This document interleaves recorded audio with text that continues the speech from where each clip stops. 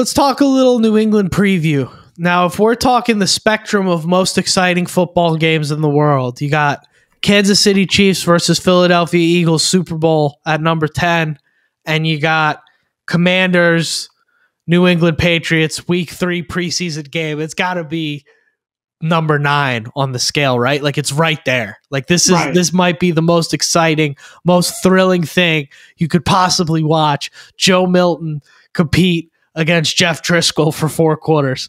So in terms of a Patriots scouting report, it's pretty simple. This is the most humble team in the NFL right now, to put it nicely. This team sucks. This team stinks. This is a Patriots fan you have talking here. This is a guy that the Patriots are my second team. Whenever the Patriots are on, I root for them. Spent a lot of time in Boston. I really like the Pats. Man, it is rough there right now. You've got your 5th or 6th rounder in Milton outperforming Drake May in camp. You have no idea what's going on with Drake May. And then you've got Jacoby Brissett, who, look, good backup, good dude, not an NFL starter. We've established that. That's been established over the course of his career. That last preseason game for sure. Yeah, tough situation there. You've got a new offensive coordinator there that you don't really know about. You've got a new head coach in Gerard Mayo that you don't really know about. Disaster. And they just traded away to the Atlanta Falcons. They just traded away Matthew Judon, who I might have made a phone call about, but that's besides the point. They just lost the one thing that they had going for them on defense was that guy, Matthew Judon, this stud pass rusher, traded away to Atlanta for, I think it was like a 3rd rounder. So not much to worry about in terms of skill positions. You figure if the DBs can't get it done against this group, woof, we should really be nervous. But I don't even know if our starting DBs are going to be playing. I mean, you figure a lot of starters are not going to play this game. This is for the 48 to 53 guys. Right. You know, this game is for the guys that are barely going to make the roster. So I don't think you see Jaden Daniels playing. I don't know what combination of Drake May or Milton you're going to see, or Brissett. Drake May had a decent game against the Eagles. I mean, giving credit where credit is due. He looked all right. He led them to two scoring drives. I mean, it wasn't. Yeah. He didn't blow the doors off, but he looked okay. I think he's a solid player, man. I think he's a developmental piece. That's what they're going for right now. And it seems like New England is just embracing the tank and getting ready to just rebuild and build the roster back up because it's in a rough spot. Bill lost his fastball. Joey Slye did kick 2 field goals in their last game. So we might shed a tear when we see Joey split the rights against our boys. You think Josh can just bring him like a tray of wings with mumbo sauce and be like, Joey, listen, man, we're so lost without you, dude. Are you sure you don't want to come back? Like those winters up in New England are brutal, man. Those winters are tough. It's only an hour. If you rented a condo, it's cool. It's only an hour flight. We could have you back here in no issue. But yeah, it's a tough situation there. But yeah, I mean, don't expect the starters to play much. Is there anything you're really looking out for here, Pop, against New England? It's rough. I mean, I guess you look at, you watch the backups play. I mean, it's interesting what, our philosophy's been. You see the defensive line, most of our defensive line haven't played. Makes perfect sense to me that, you got John Allen, who's a vet, and some of the other guys like Armstrong and what have you. I mean, I think it makes perfect sense that they're not playing. You're not going to see Bobby Wagner again.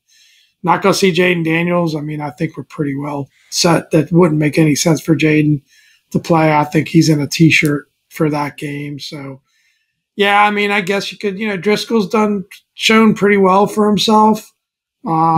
At the quarterback, situation in general. I don't know whether, Sam is going to be well enough to play, or they just bury him maybe he goes on the injury list and gets a roster spot that way. But yeah, it's hard to get excited. I don't know. I don't know if there's any. I think we're going to go through a couple of position groups, but I think if we went through all the position groups, I'm not sure how many spots are really open at this point. Yeah. I think we're probably down to a couple real question marks at this point. Yeah, and I think we'll maybe do a more in-depth pod on that as we get to some cut time. day. Yeah. Because there's going to be, after this preseason game, we've got some downtime before. So that's when we'll get into like our more national predictions and roster projections and that kind of stuff.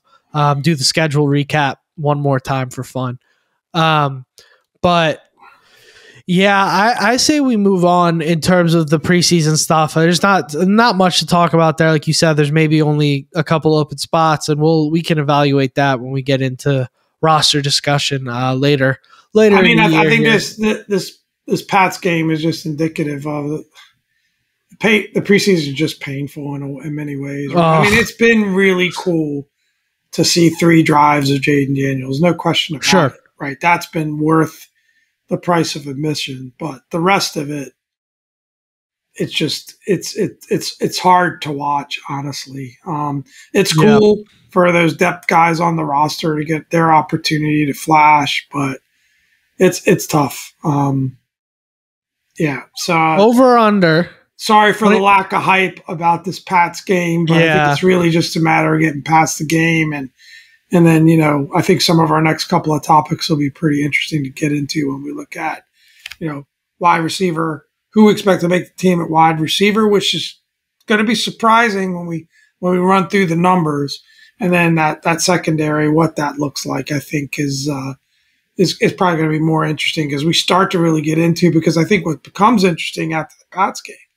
is then we're going to have cuts, right? Yep. That's the next big milestone, is seeing who makes this team, who lands on the practice squad. What are we looking at there? Which, like you said, we'll get into. We'll do post-game Pats, which probably will take 5 minutes, hopefully.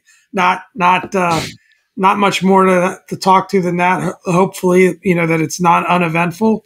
But we'll get into what that roster might look like on the next pod. I think that'd be a great topic to talk about. Sure. Over under 28 and a half minutes watched of the preseason game. I'll probably watch the whole thing unless I got nothing better to do. It's a sicko, man. This guy's an absolute I'll watch sicko. The whole thing. What else I got to do? I don't know. We're going to have to see how it fits into the schedule. I might make an appearance. I don't know about 28 and a half minutes. I don't think I got that in me, but we'll see. But let's get into this wide receiver situation. We've teased it enough. Right. We've talked about it, right? It's time to talk wide receiver. What's going on there, man? Because I think it's pretty clear at this point when you do the math. You heard. Yeah, let's run through it. Real quick. Who we think the 6 are, right? I think we've got Terry, obviously. So the locks for sure: Terry, Diami at this point, Jahan, Oz, Zacchaeus, McCaffrey, and then Jamison Crowder is going to be a lock because he's your punt returner, right? Dan Kuhn said as much.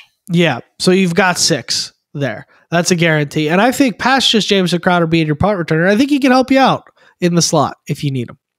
I think he's a pro. Yeah, so that's your 6. You've heard rumblings of Mitchell Tinsley and Bryson Tremaine and the undrafted kid from Georgia, the tall guy. Look, practice squad, maybe if they keep 7 receivers, one of them makes it, but you just don't see those 6, I think, are going to be the guys there, right? But what's more interesting is what's going on with the order. Who's playing where? Who do we think is going to lead in terms of targets after Terry, of course? Who do we think is going to take on that number 2 role after Terry? What's happening there? Because you have Terry McLaurin, and then you have a bunch of dudes that are kind of all good at almost the same thing and kind of fighting for who's going to break out of that pack. I got my prediction. I don't know what yours is, Pop. Yeah, so I think the question there is like who after Terry, who gets the most targets this season, right? That's the interesting question. And I still think at the end of the day, it's Jahan, right?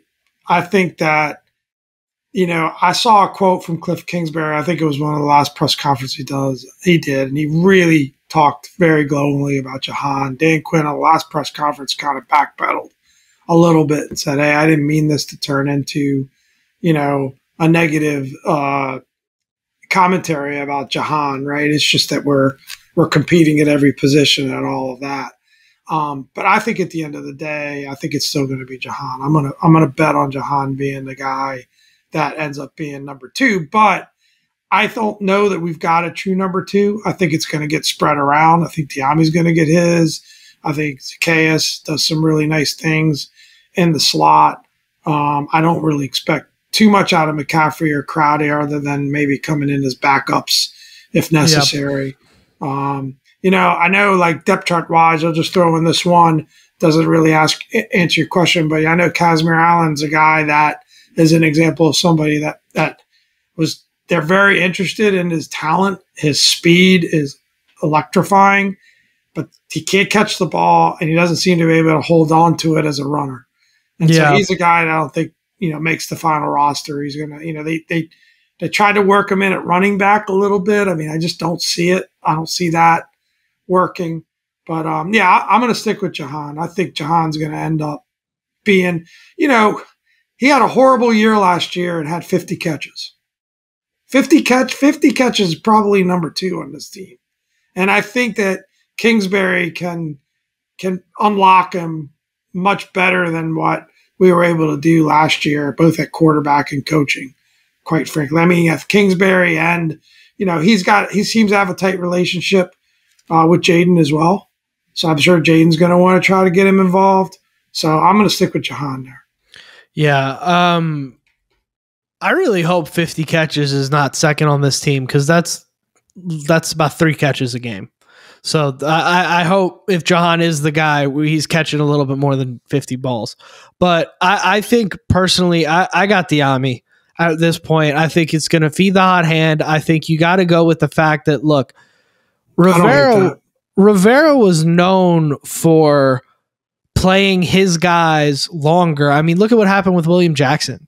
He was playing his guys longer because he went out on a limb to get those guys. He spent first-round capital on Jahan. Jahan was getting the opportunity ahead of Diami. Jahan did not look good last year, has had a up-and-down training camp / preseason at best.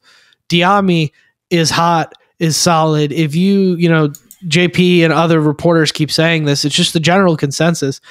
If you were Dan Quinn right now, and you basically got dropped on this team with no prior knowledge of course he's seen the tape, of course he believes in, the scouting that's happened before him and whatever, and, he has his own evaluations. But if you're evaluating things as if everybody's equal today, which is what it should be, because you didn't spend any of those draft picks, and it shouldn't matter where a guy's drafted, who's playing the best?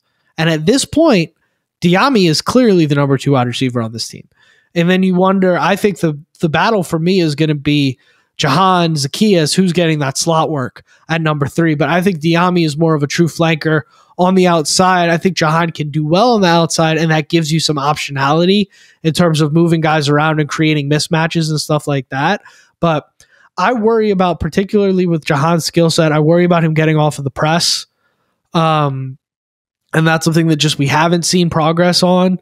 And if you can't get off the press in the NFL, you certainly can't play on the outside. Maybe he can be used in the slot more where it's harder to press guys. But I think Diami's going to be that number 2 guy, and I think he's going to have more than 50 catches this year for sure. I hope so. I mean, it's interesting, right? You look at the flip-flop there. I mean, Diami's a guy that many people were talking about. Does he even make the roster? I think we said that. He was the butt of the joke. Hand up. He was the butt of the joke for years here. Yeah. All of a sudden, now it's great. I mean, it's great to see. I'm a big believer, right? We've talked about it. I think that tryouts should be meaningful, whether it be high school sports, college sports, pro sports. I mean, it's great the fact that we've started with a clean slate. It doesn't matter, like you said, it doesn't matter where a guy was drafted. The guys that are playing the best get the opportunities. And I think that's terrific, right? And I think Jahan, certainly from what we've seen, we've heard about in practice, Diami, sorry. Diami has really earned what he's got. But I do think that Jahan, you could argue that we reached again similar to Emmanuel Forbes, but he was a first-round talent. He's a talented kid. He has a good skill set. Yeah, he's been in a little bit of a rut. I'd love to see Diami break out. That'd be awesome. And I think you make some really good arguments. I'm not really gonna counter them because I don't really have a strong counter to them. I feel like Jahan has a little bit more of that short game, screen game. Maybe he picks up some some opportunities. We've seen him out of the backfield too. So maybe he picks up some opportunities that way. But then you could argue that he might lose some of that to Zacchaeus, who has a similar skill set. What Diami does in terms of getting downfield, he could be the best on the team, right? Terry's great at it, but Terry's really good at everything, right? Contested catches. But if you really just look at running that post play, Diami might be your best weapon on the team for that. And so, he's got a bit of a unique skill set for this team, right? Yeah. And so that does give him an advantage for sure. Now, I'm not saying, when I say Diami's going to be the wide receiver too, I'm not saying Diami's going to be better than Devonta Smith and T. Higgins and Jalen Waddle. And I don't think he's anywhere in that class. But I think for this team, unfortunately, and I think the fact that Diami Brown is going to be your wide receiver too this year is a statement of the fact that wide receiver is a position of need going forward on this team for sure, if not now. But look, I mean, we're not going to have a Ron Rivera discussion because this would be the longest pod in history if we did that. But I mean, there was a situation where Ron, to quote J.P. Finley, was always trying to be the smartest guy in the room and pick these guys that you didn't expect them to pick and then convince you that they were the right pick. And, I think Dotson and Forbes, who we're going to get into that position battle next, are a little bit of that. I think, but I also think these guys are talented players. I mean, you take Diami Brown as an example. Here's a guy that was written off, but here's a guy that had always had the potential and always had that talent. Maybe what he needed was a little better coaching. Yeah. And maybe that's what he's getting now, right? And, credit to him for maybe a spark was lit, has a little bit of success. That success builds on each other. But, it's an interesting position. I think you're right. I mean, as much talk as there has been about wide receiver, it's pretty clear who those 6 guys are. If they go 7 deep, I guess that'll be where the battle is.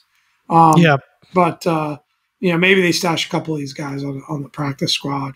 We spent a lot of time on secondary earlier in the pod, but I would say that's the other position group that we have a lot of concerns about. Let's try to hit that pretty quick. Yeah. But, I think for me, I'll start. I think, you look at safety and you feel pretty decent about it, right? Of course. I mean, you got Quan Martin, Jeremy Chin, Derek Forrest, Percy Butler, Jeremy Reeves. You feel pretty decent now. Reeves has had a little bit of a tough preseason. But he's a proven vet. Maybe he's coming off that injury, struggling a bit. But I feel pretty good about safety. I think the question really comes in the corner. Now, you talk about corners. You got St. Juice, you got Michael Davis, and you got Forbes and Sanistril, of course. And of those 4 guys, one you're pretty excited about. The other 3 you're kind of not sure. Just not sure is the best way. Could work out. Maybe it doesn't. And then after that, there's a huge drop-off. Like, I couldn't even honestly talk to how good a player Castro feels or Noah I'll just call him. I don't even know how good a player these guys are. I don't have a read on them. So they're not NFL starters. They're barely NFL backups. I don't even know if are they NFL even backups. Yeah, they backups. I don't think we have an NFL starting outside cornerback. I think we will by default have a starter, but I don't think we have one. I wanted to kind of let you run that segment, Pop. I gave my thoughts on it earlier in the pod. If you guys are watching the Thursday edit, go back. But what's give us your final thoughts? What's your general? I know you said you're hitting a panic button, but what's your best case scenario, worst case scenario with the secondary? What do you give me? Just a little bit of juice before we end this thing. I mean, 60 seconds on the clock. Best case scenario, Benjamin St. Juice returns. You were pretty high on him earlier in the season. I thought he could. I thought he could take a step forward. Best case scenario, he returns to form, which that form was being a top, 15 to 20 cornerback in the NFL. Best case scenario, he gets back to that. I'm not betting on it. I'd say worst case scenario is, I think, pretty close to what we're living out, which is the outside cornerback situation is going to be an issue. We're going to need our pass rush. And that is the thing that I think we haven't seen yet because Payne and Allen aren't playing. But we're going to need that pass rush, man. We're going to need Dan Quinn to consistently be bringing the heat. We're going to have to, win on the defensive line to make up for this, because we cannot. These cornerbacks are rough, man. It's a tough situation. So we're going to need, Armstrong and Farrell and Fowler and Payne and Allen and Luvu and Davis. We're going to need those guys to really put pressure on the quarterback, and we're going to have to win. You can't do much if you're not winning in the trenches. Maybe we got to challenge Sanister to be more than a slot corner on this team, right? And maybe he can do that. Maybe he can do that. Maybe he ends up being CB1, and I think there is a tendency to overreact. It's not a good look that both St. Juste and Forbes got beat on fades with backup receivers in the 2 preseason games. It's not a good look, but that's one play each. So my only point would be maybe we have a little tendency to overreact when it comes to the quarters. That would be my point and my hope, that it's an overreaction. Otherwise, you're right. We're in trouble.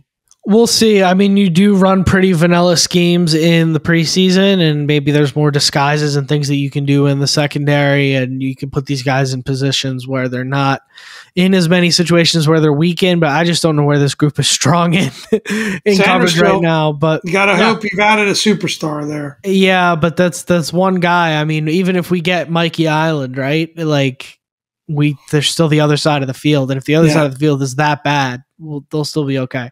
But it's going to be what it's going to be, man. These coaches are known for coaching up corners, so they got a lot of work to do. If they can make this group serviceable, I'll never question them. We're not worthy. Yeah, that would be godly. But I say we wrap this thing up, Pop. What do you say? Yeah, I think we should. Yeah, well, without further ado. If you made it this far, Dom owes you something to steal from JP Finley. Yeah, I guess so.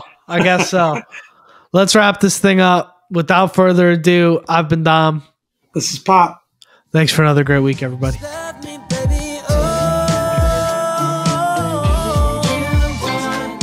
I'm on your chain, can't complain. You're so loved.